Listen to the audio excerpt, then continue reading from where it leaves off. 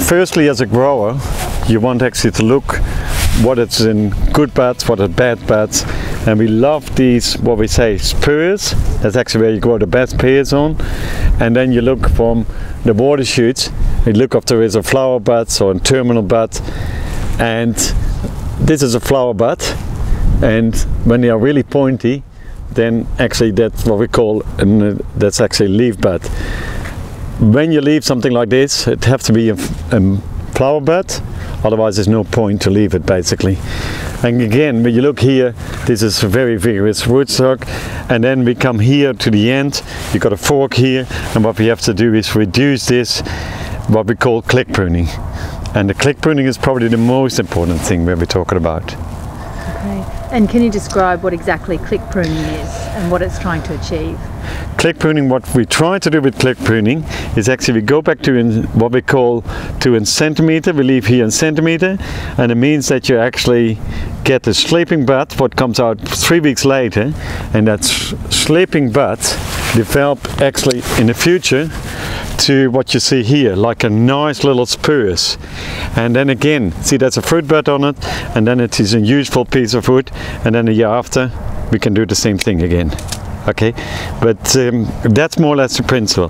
The principle is that you actually get just past the ring, sleeping bud comes 3 weeks later, and you get basically a spur back.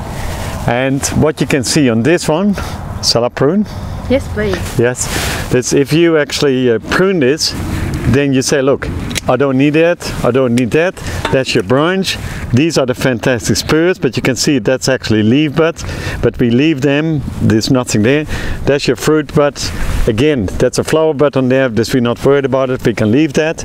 You come to here, you click this one off, once you don't need it, you need only 1 liter, and then you click this one back, and that's what we call click pruning. And the idea from click pruning is that we get that result where you get a nice little spur, what I can't really see, but technically the year after you get at least that softer wood back, like something like this. And that's the idea from the click pruning, that you go back to 1 year old wood, and technically we get all the vigor here. You get definitely a reaction on this cut, but this is cutting to 1 year old wood, what actually not give a strong reaction, we call that. If you cut to 2 years old wood, you get very strong reaction, you get a lot of vigor. And again, this is to calm down, and with this cut you push also the bud backs so that these stay more fruitful for a couple of years.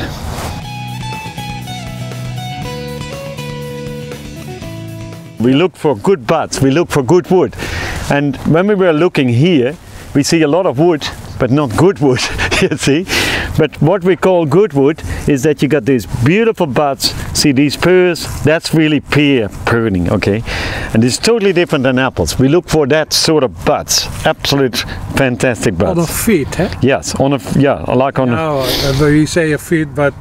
yeah, we call this a little spur, basically. Yeah. You know, you get a spur with fantastic buds. That's very important. And you see, this is called what we call a pencil wood. And the pencil wood, see, there's no terminal bud on there, there's no flower bud, there's only leaf, and technically it's good. And also, there are not good leaf buds on it. No, very weak. Very weak leaf buds. Yeah. And, yeah? Yeah. When you go to this one, you see the difference. Here you have good leaf buds, and good leaf buds will become also good flower buds for next year. Yeah. And this one we remove, and then you come here, and again the same sort of principle. We got some good wood, but we got some other good buds here. This technically we're not doing this, but you got too many competing. Yeah, and explain also why we don't do this, but we do this. Yeah, we click again to here. You see that? We keep on clicking, not to the ring. You just keep on clicking. Sleeping bud, we create spurs. We are really creating this softer wood, new spurs on that wood. And this is probably the most important to remember, that we click this back to get new little spurs. And they come from sleeping buds. And a sleeping bud comes 3 weeks later. And that's what the key is. That they actually they bud up really nice. And again here we got a beautiful spur. We're not going to cut it off. We're going to click this again. See that? Nice click. And then here we click back again. Same thing. But the argument from the growers in general is, in Australia, is we do 3 cuts. The Australian grower would have done that. And that's the wrong one. And that's the wrong one. And you see here you have a good flower bud. You have a good flower bud. Here you have good spurs. And for next year we get them here, and we get them here, and also on here. Correct. See that? And that's the key from pear pruning. Is that the better quality? Yeah, the better quality. Pear. Yes. Yeah. And that makes it so difficult for the growers.